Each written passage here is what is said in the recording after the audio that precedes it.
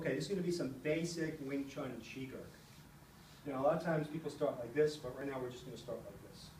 So I'm going to meet her leg here, and I'm going to raise it, and I'm going to stick to her leg, she's going to stick to my leg, all the way up, all the way down.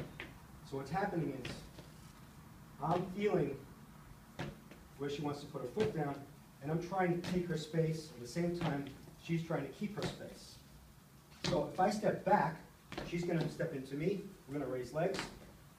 If I step back on her, I'm going to meet her leg. Immediately I'm going to meet her leg. And we raise. So, what should you be thinking about while you're playing this exercise? Facing. You should have your hips forward, your leg out in front. You should be feeling and sensing the entire movement. Not just stamping your foot, but putting it down carefully. When your opponent gives you a lot of energy, step back, or you lose your balance.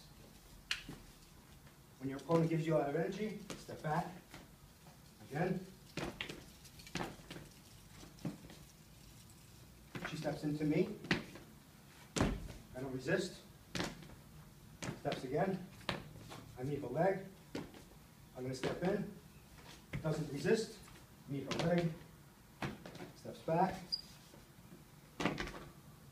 Step in. Now, freeze for a second. Now, when you play advanced Chi Gerk, okay, you're really trying to take that person's spot, right? So I'm trying to step where she wants to step and get her off balance. Now, I raise my leg and I feel her energy go a little bit in one direction. I can hoon around the leg. Pick up. Face move. If her energy goes out this way, I can hoon around that way. I pick up. And this is a basic Chi Gerk exercise in Wing Chun.